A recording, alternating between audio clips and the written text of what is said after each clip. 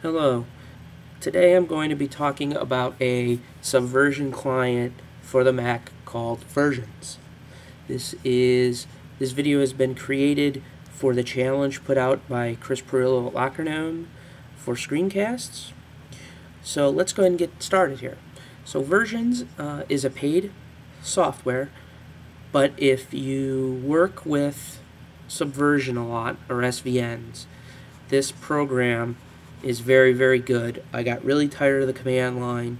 The price is not that bad, and it's just well worth it. So let's go ahead and open up Versions. One of the cool things I like with Versions is this application will support creating your own local repository, so you can actually serve one right on your Mac. You can connect to an existing repository, or you can also connect to an already working copy of a repository.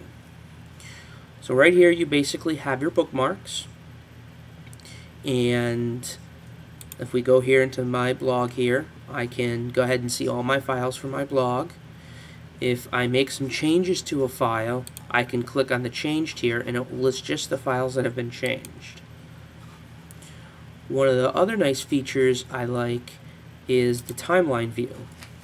And I can just basically go back in history from day one when this started and see what was done when. I can read my comments, if it was like added, deleted, removed. M is for modified. It's a very nice tool, and again, with the Mac versions or Mac SVN, there's not a really nice client out there. So if I come back and browse here, I can go ahead and click on a file and I can do a quick look, and I can quickly look to see what's in the file. So it takes advantage of that nice tool from that Mac has built in.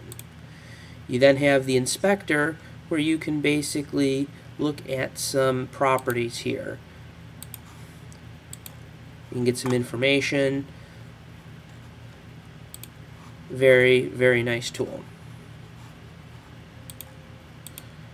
So now the compare diff tool, I actually don't have Xcode installed right now, so I can't show you the compare diff tool.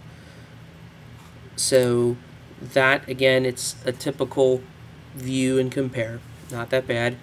So you can go ahead and you can double click on a file and it will open up any default editor you have to actually fully edit it. If I go and just add a 1 to that just to make it a difference, close that up. Now you can see here's a 1. I can basically see the pencil here that's telling me there's a change. So I can just highlight and hit commit and go ahead, testing for tutorial.